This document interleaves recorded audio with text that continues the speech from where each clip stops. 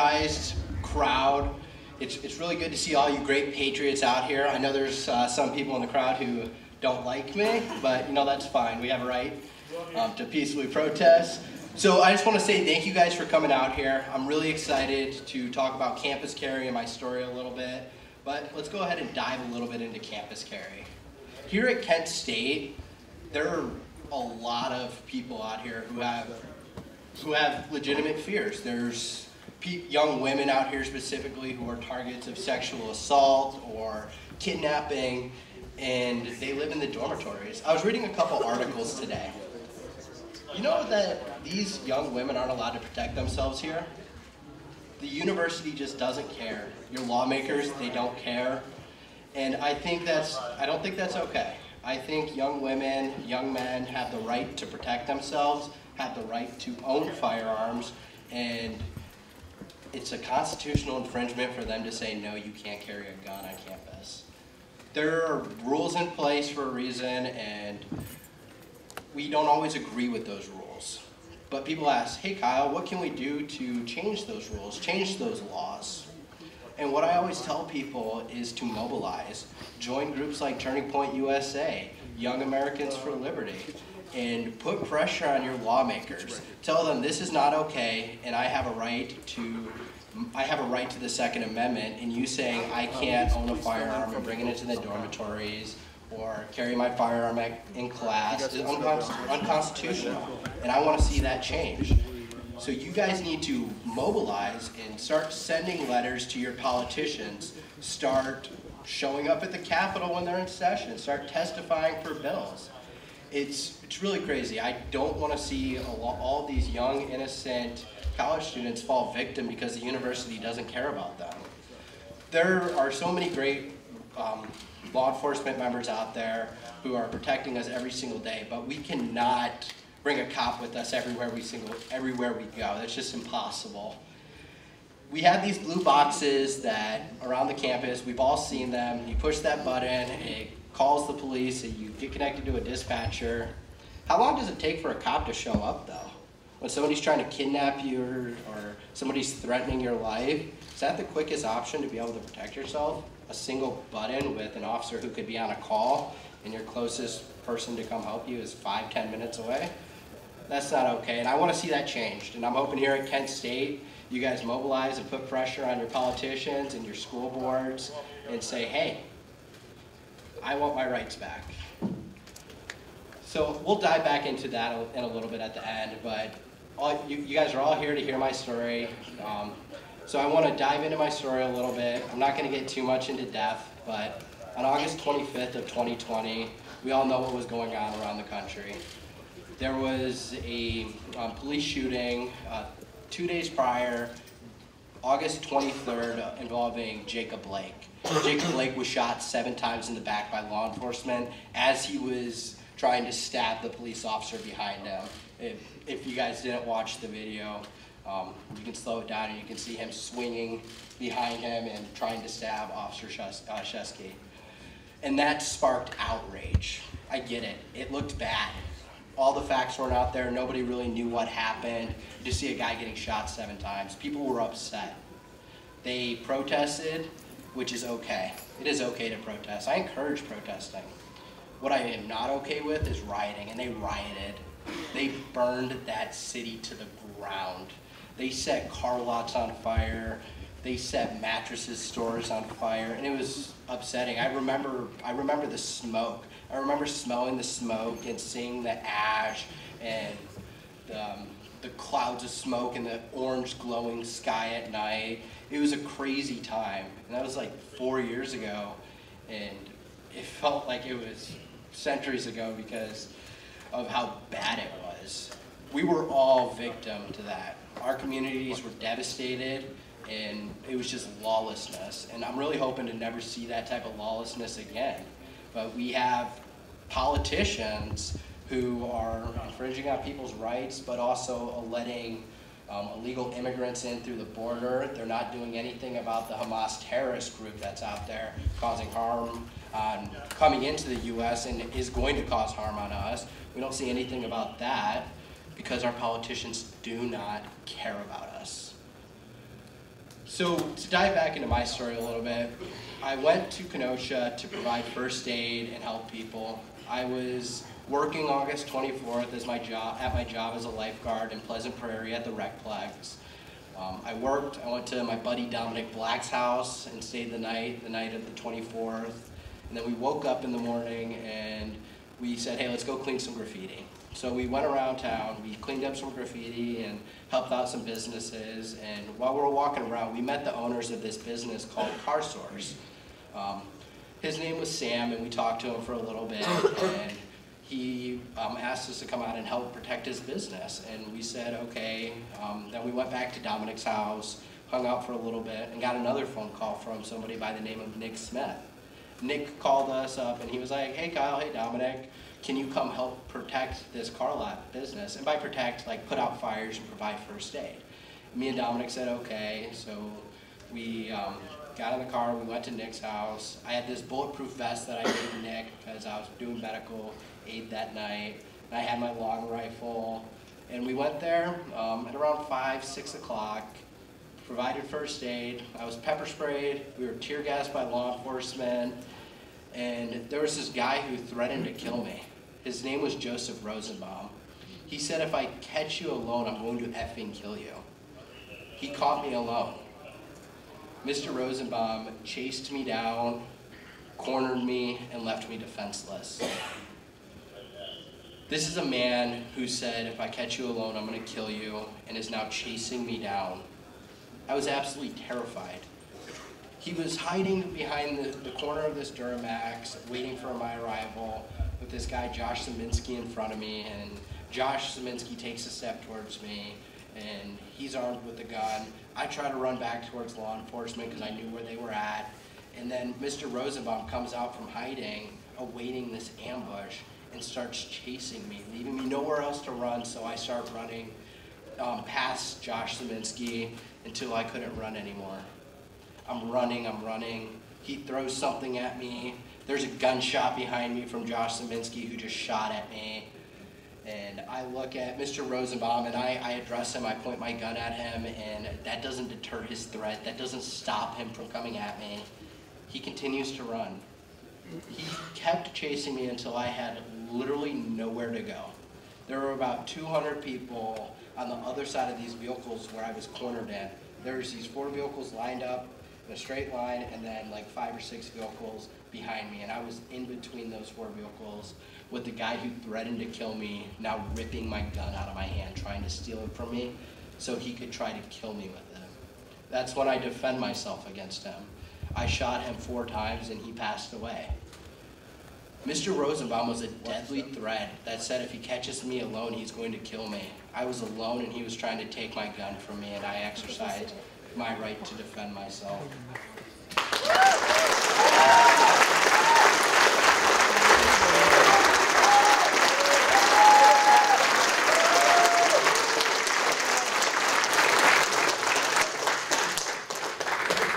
The fight was not over yet, though.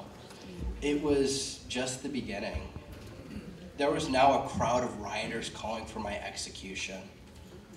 Imagine being 17 years old and being chased by an angry mob of hundreds of people saying, get him and kill him. It was terrifying. I remember time just slowing down and just running, trying to get to the police line. I'm running there and I'm trying my best to get to safety. That wasn't possible. You guys may remember this guy by the name of Gage Groshkowitz. He's actually here today, ironically. He decided to come counter-protest me. He drove 6.5 hours for this, by the way. He comes up to me and he is asking, where are you going? I tell him I'm going to the police. You can see the flashing red and blue lights in the back. I can see the flashing red and blue lights. I'm getting closer and closer. I'm almost there. It wasn't possible to get there. I continue to run. And then Mr. Huber comes in for his first attack. As I'm running, he hits me in the back of the head with this skateboard, this heavy skateboard with these steel trucks on them. He just drives it into the back of my skull, and it hurt really bad. And then immediately after, I was hit in the back of the head by a hard object from a guy in this white beater. We were never able to identify him. That caused me to stumble and hit the ground.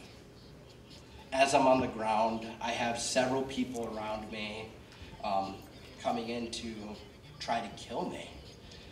I address all those people and I point my rifle in their direction and they back off, every single one of them. None of them got shot. Besides one person.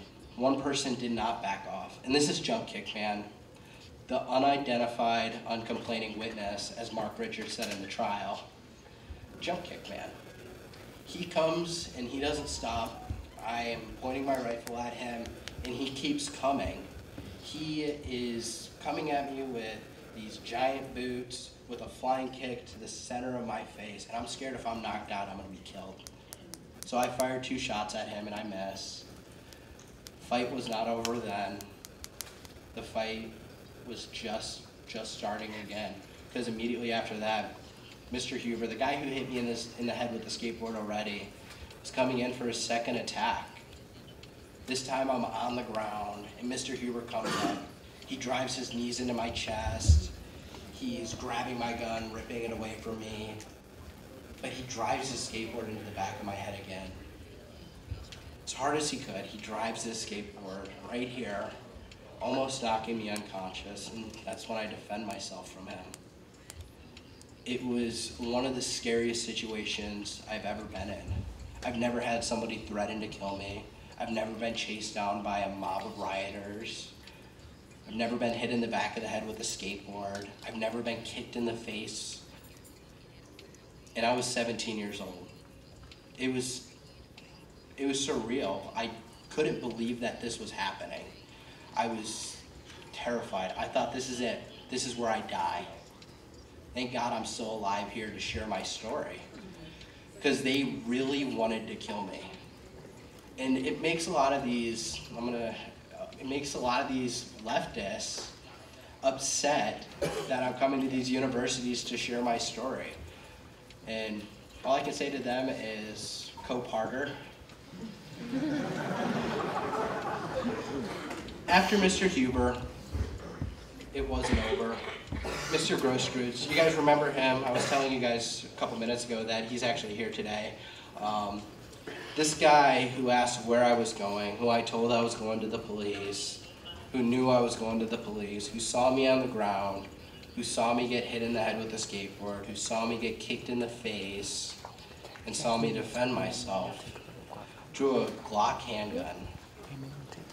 He pulls his handgun and he's coming after me. He has his gun pointed directly at my head. I remember just the time freezing and just staring down the barrel of that gun, and then I point my gun at him.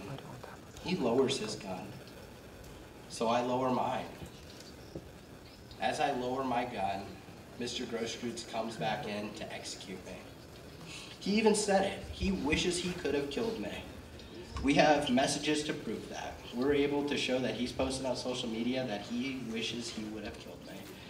And that's what he wanted to do. He wanted to put a bullet in the side of my head. I defended myself from him, and I hit him in the bicep, and that he was no longer a threat. He backed off after that. The first fight was over. I got up, there was a guy directly in front of me. I addressed him, he backed off, and I was able to get to the police line. I get to the police line and I walk up to this police cruiser. There's 2 guys in there and I'm trying to tell them what happened. There's a lot of screaming, there's a lot of yelling, there's a lot of smoke in the air. Their adrenaline was pumping. My adrenaline was pumping. I try to tell them what happened. I say I just shot somebody, and then they tell me to go home. I was shocked by that. I was shocked. I just told them I just shot somebody. And they said, go home, get out of here. And then they pepper sprayed me. So I went ahead and I went home. I went home to my house in Antioch, Illinois. I then met with my family, and then I turned myself into the Antioch Police Department. And I was held in jail for 87 days and put on trial. And that goes into the second battle, the legal battle. And I like to think of it as there's three battles. You have the initial battle of protecting your life and defending yourself.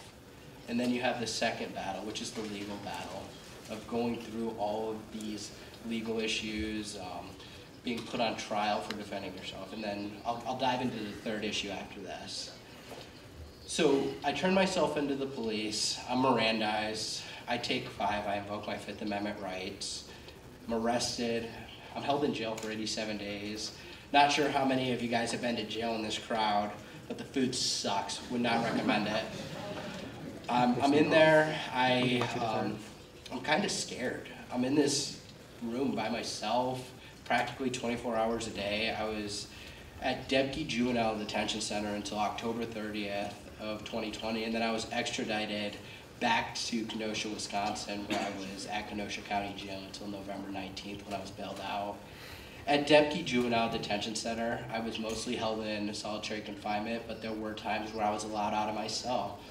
So the rules were I had to have a guard with me at all times. So I would go out and I would mingle with the other inmates, and I got really good at playing spades. That's the one thing I could take out of jail. Don't go to jail, and I learned how to play spades.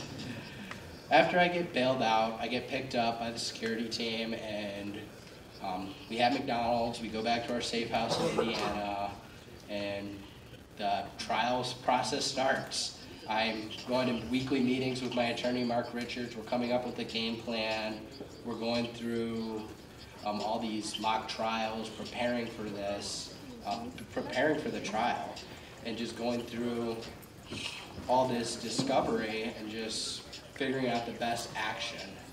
So we get prepared. We have all these meetings. I wasn't doing any media appearances. I didn't even have a cell phone for most of that time I was on trial.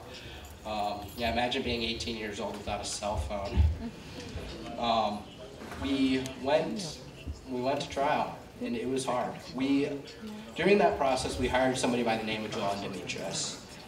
And so Joellen is a juror consultant. She represented O.J. Simpson for his murder trial. So it's just a strange fact about Joellen, but she's really good. She's a patriot, and we were able to get a fair and unbiased jury. And we went to court, and I remember just waking up every single day, not knowing if this is going to be my last day as a free man, and that was a lot to carry at 18 years old.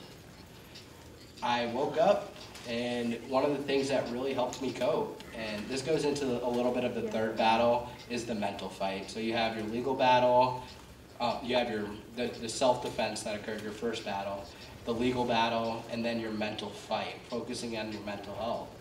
And Milo, the dog who's up here on stage with me today, I got him a couple weeks after I was bailed out of jail, and he's been with me ever since. I've had him since he was 8 weeks old, and this dog has helped me through a lot with PTSD and just like being a good dog. I remember just waking up every morning, going outside and throwing the ball with him, then getting in the security vehicle and going down to court, coming back, and then just decompressing, because trials take a lot out of you, especially when you're the defendant. We get to November, I think it's November 20th, and this is the final day of jury deliberations. It's around noon. We get a call from the clerk and say, hey, the jury has reached a verdict. I was so nervous. I went into the bathroom, I vomited, because I didn't know which way this was gonna go. I didn't know if I had a good jury or a jury who was gonna leave me out to rot. So we went out there and I just felt sick. I was exhausted. I was dealing with all this PTSD from having to relive everything in court. And I was like, is this how I'm gonna spend the rest of my life in prison? The clerk starts reading the verdict. First count, not guilty. Second count, not guilty. Third count, not guilty. Fourth count, not guilty. Fifth count, not guilty. I was a free man. I was so thankful that the jury got it right, because there's so many circumstances to where the jury hasn't got it right. We look at Eric Chauvin, or we look at Daniel Perry in Texas. Daniel Perry was a man who had an AK-47 pointed at him, and he shot the guy in self-defense, and he was convicted by a rogue DA in Travis County.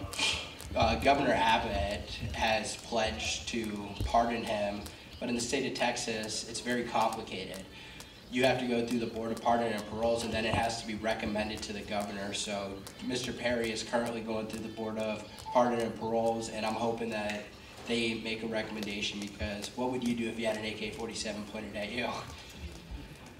And I just feel so bad, because that could have very easily been me. That could have been me with a bad jury who convicted me.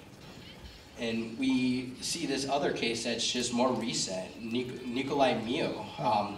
Corey Sharafisi is one of his attorneys. Corey got me acquitted. Nikolai was just convicted in, he was either Minnesota or Wisconsin. And you watch the videos, you have these kids calling him a pedophile and doing all these things, and he was just looking for a cell phone. And then he's surrounded, and they're trying to drown him, pushing his face into the water, and he's left with no choice, so he pulls out his knife and he defends himself. I just don't know how a jury, not one juror, could believe that that was self-defense. And I see this, and I'm just like, wow. Wow, the world we live in today. Our justice system is so messed up. I got lucky. I got a good jury. I got a good judge. But not everybody gets lucky. And it's really disheartening to see. I go around to all these campuses, and I talk to a lot of people, and I've talked to a lot of people who have been in situations to where they have had to defend themselves. And what makes me really upset is every single one of them has been sued. I really want to see a law put into place. I've been talking to some politicians, trying to figure out how to make this happen. But if you are acquitted of self-defense in a courtroom, you shouldn't be civilly tried. A jury of a higher standard already acquitted you. Why should you have to relive everything that's happened and be sued for a bunch of money?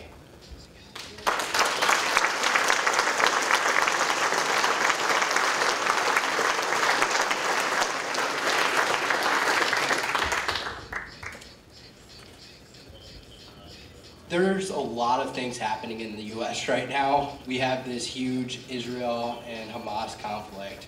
We have these Hamas terrorists attacking innocent people. And what makes me really scared, and why I get really upset that people, especially young campus students, aren't allowed to carry firearms, is because I'm scared that what happens if these Hamas Palestinian terrorists come to the US and try to attack us? Are we supposed to be left defenseless? Are you supposed to be left defenseless because you're not allowed to have a gun in your dormitory? And that makes me upset, seeing that there are real scenarios that could happen and the government just doesn't care. Your school doesn't care. Law enforcement cares, but there's not a lot that they can do. There's only so many of them. There's so much crime that happens around this world, and Kent State doesn't have a lot of crime. The crime rate out here is pretty low. It's a pretty safe community, from what I've gathered. But you go to towns like LA or San Francisco or Memphis, and you just see the lawlessness of criminals getting away with everything. And I'll tell you what, none of those guys can legally have a gun, but they're taking the guns away from the good guys. And that's just something I want to see change. I think we're going to roll into a little bit of a Q&A. I think Brady's going to set that up for somebody. If you guys have any questions that you guys would like me to answer, I'll try my best to answer them. If I can't, I'll let you know.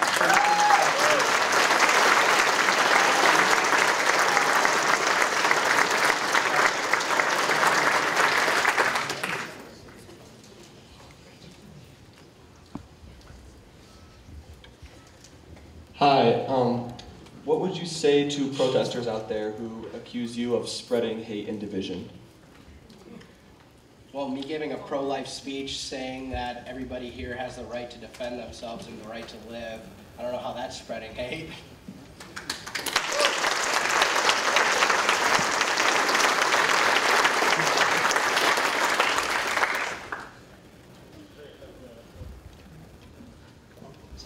Hey, glad to hear that the dog's been a major help for you when it comes to mental health. I have two questions. One was, how were you originally introduced to the world of firearms? And second is, do you have any personal favorites when it comes to the type of guns?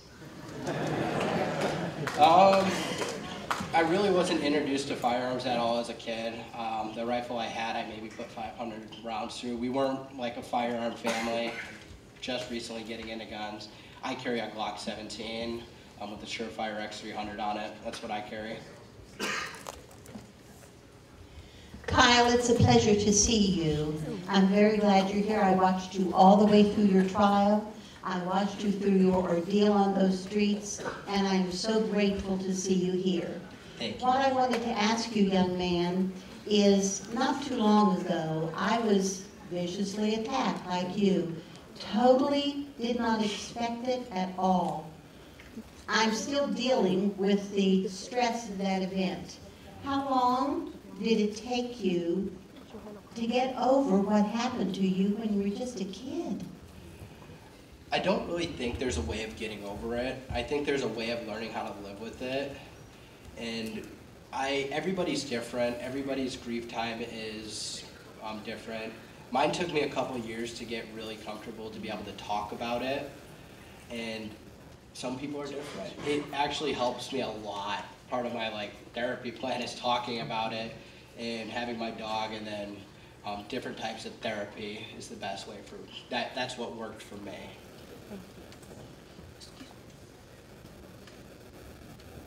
Hi. Do you have any regrets from the shooting, the trial, or the aftermath of each? I would say, with hindsight being 20/20 as it is, if I would have known that I would have been violently and viciously attacked and be put on trial, I wouldn't have gone there. But that does not change my right to self-defense.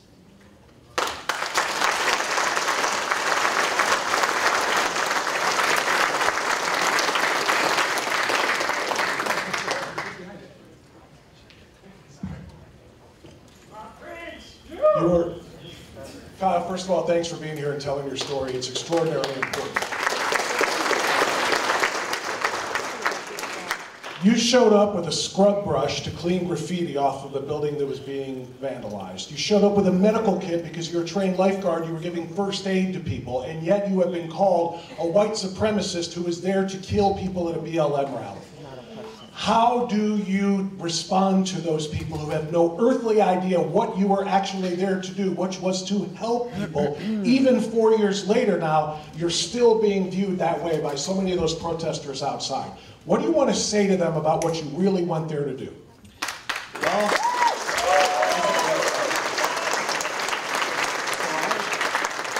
I tried to have a reasonable conversation with some of the people who disagree with me, and honestly, it didn't really go anywhere, so I kind of have just let it go. They can say whatever they want. They have a First Amendment right. I know what happened. I know the truth. They can spew the lies all day if they want to. It doesn't affect my day-to-day.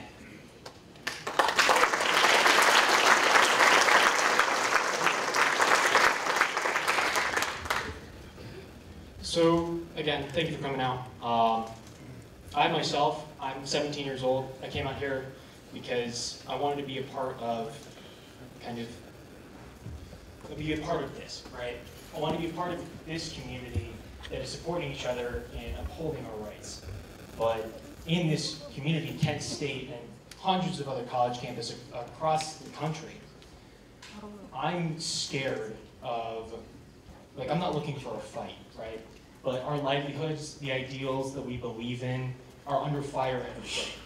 And we are often kind of persecuted within the shadows for believing what we do. How can we, again, not looking for a fight, how can we come together as this community of people who are looking to uphold our rights? How do we do that? How do we come together to defend what we believe in? Well, there's a bunch of good groups out there. I talked about it a little bit in my speech about getting involved. With that question, that's a great question, but getting involved, honestly, and joining organizations like Turning Point USA, Young Americans for Liberty, volunteering for a good candidate's campaign. I know I volunteer for a candidate out in Texas where I live, and I go electioneering and door knocking with him. And doing things like that, that's probably the best bet. and just making politicians afraid again because they're way too afraid. They're way too comfortable with being in that office, and they need to be afraid and know that they can be removed at any given time.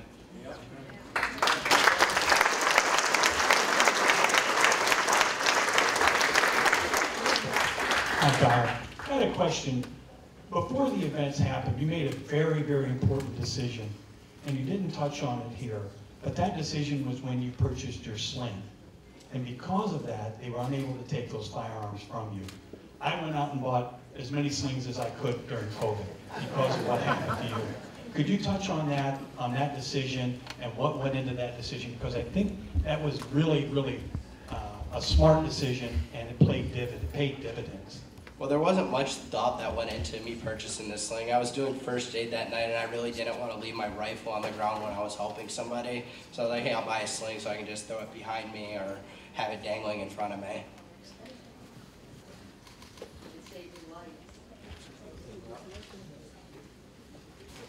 Hey Kyle, I just truly want to thank you for being here tonight and being part of the Second Amendment movement. My question to you tonight is, did you or do you have the opportunity to sue those, including the fake news media, who continually attempts to defame you?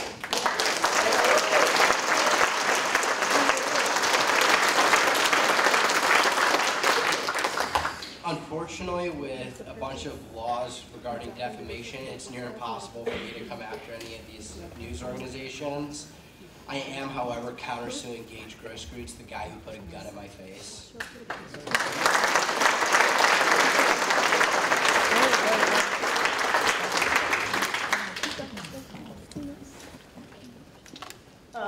Why show up to a protest with a rifle and get everyone riled up more, knowing that they're upset with police already, and then you go with the rifle, getting those people riled up, thinking and saying it was self-defense, knowing that there's already chaos going on, and you go there with a white rifle.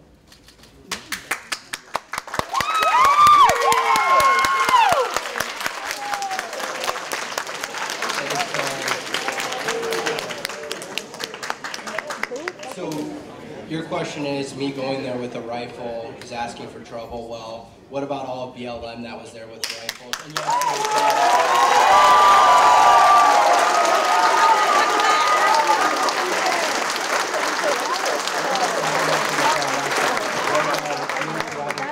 what's riling people up about providing first aid?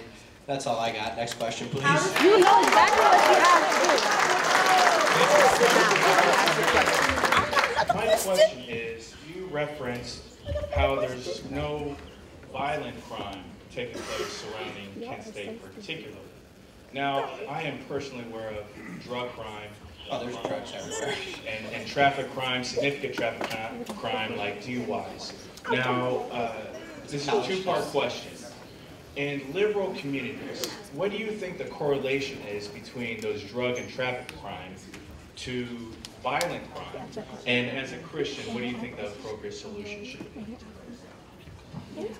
Well, the correlation I see, especially with these low-level drug crimes, is we have these people who are coming into these cities who are doing all these drugs and then getting released by these Soros-funded DAs who are easy on crime, but then they're going out because, hey, I got away with selling drugs, and then they end up committing more violent, more serious felonies, or end up ODing or robbing somebody because they need money for dope.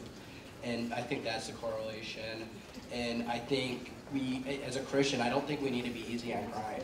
I think we're easy enough as is on crime. I think if you break the law, you need to go to jail. And I don't think we should be easy on sentences. I don't think we should be lenient with undercharging them, or I think they deserve due process. I think they have a constitutional right to a trial of jury their peers. But if they're convicted, the judge should put them in prison for an appropriate amount of time. And then I really do think rehabilitation is a necessary step that our prisons do not offer. Addiction is overtaking this country. We see the fentanyl crisis and the heroin addictions around the country, and what help is there for them? There's not much out there helping these people outside of putting up more injection sites or handing out free needles to them. That doesn't solve drug abuse. That creates it.